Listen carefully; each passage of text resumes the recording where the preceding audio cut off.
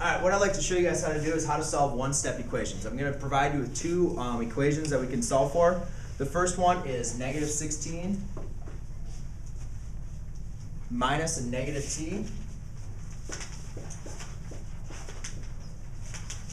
is equal to a negative 45. And when solving one-step equations, the first thing I like to do is always circle the variable. What that's going to go ahead and tell me to do is that's going to be the variable I need to solve for. So I'm just going to go and circle this variable. That reminds me that I need to get this variable by itself.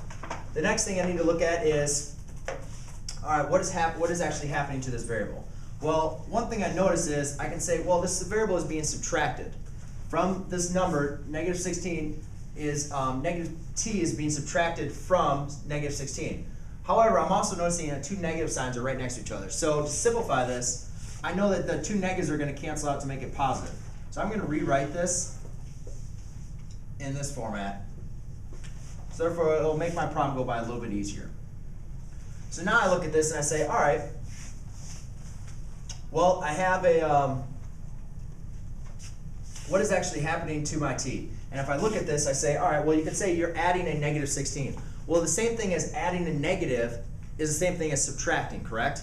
If you add a negative, that's the same thing as subtracting a 16. So I need to do the opposite to get this t by itself. So I'm going to add a 16 to both sides.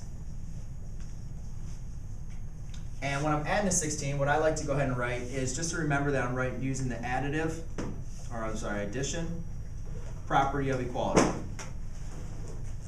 The reason why I write that is that's to remind me that I have to add my number on both sides of my equation.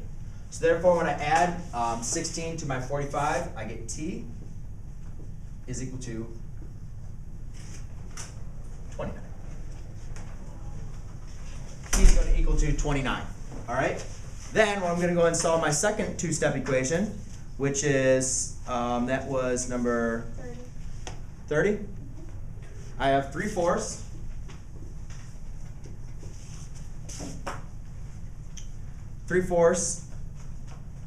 equals w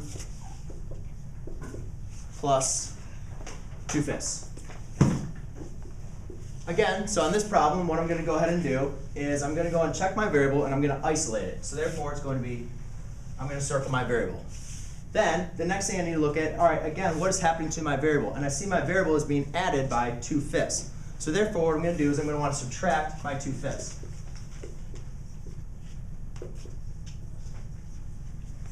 Now, when I subtract 3/4 minus my 2/5 on this equation, what I'm going to obtain is w equals 3/4 minus 2/5.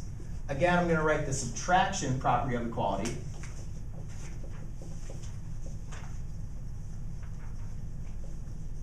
Subtraction property of equality to remind me that I'm going to subtract on both sides. So now when I look at this, I'm subtracting my two fractions, so therefore I have to know that they have to have the same denominators. So again, I look at my LCD is going to be 20, so I'm going to multiply by 5 over 5. And what I get is w. Got to multiply the top and the bottom by the same. Make sure you show it. This becomes a 4. So, when I multiply 5 times 4, I'm going to get 20. 5 times 3 is going to become a 15 over 20. And then minus 2 times 4, which becomes an 8. And minus 5 times 4 becomes a 20. And then 15 minus 8 becomes 7/20. So, that's how you're going to go ahead and solve one-step equations when given two different problems.